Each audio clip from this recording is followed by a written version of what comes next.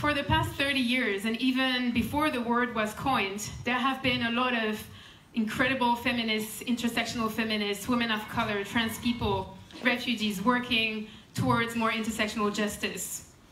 But the thing is, they've been kept in the shadows, they've been kept in the background, and mainstream movements such as the feminist movement, the anti-racist movement, some parts of it, the disability rights movement, the climate justice movement, the LGBTQI movements, have been reluctant to give space and give power, share power.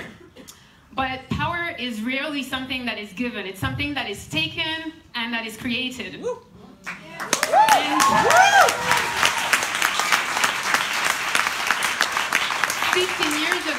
15 years ago, it would have been unthinkable to have a gala celebrating a black woman on intersectionality.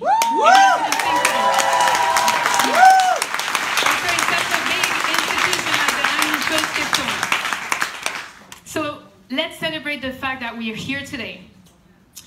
And let's hope that there will be many more of such galas to come. And I want to say, like, when I entered this room and seeing you all here really warms my heart. I see black women. Yes. Yeah. Make some noise.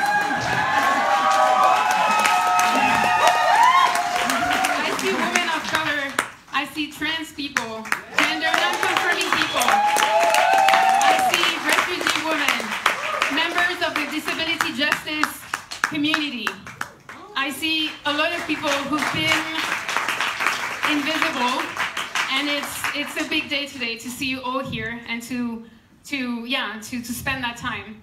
So let's celebrate the fact that, let's celebrate our strength, our resilience, and the fact that we've made it so far.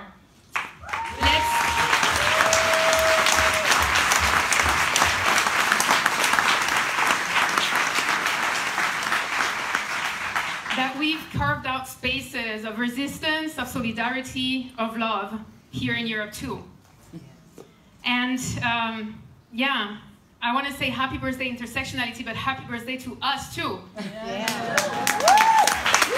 And in this sense, I want to give a shout out to all the amazing groups that are presented in the exhibition. I don't know if you've had a look already. So these are intersectional groups who've been really active in Berlin and beyond, and I want to name them. This is Las Migras. Yes. It's the Cutie Pop Festival. It's Adefra.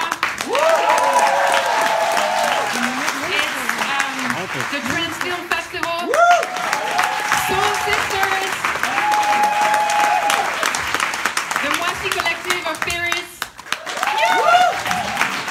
But also Mananke, an Afro-feminist collective from Belgium. They're not represented here, but they're here in spirit. And many more. So thank you all for the amazing work you do. And last but not least, I want to thank you, Kim, for being the incredible source of inspiration that you are, the incredible source of love, and thank you for your generosity, for your trust, for your authenticity, and for being one of the reasons why a lot of us have found a home in social justice movements. Woo! Thank you for being here.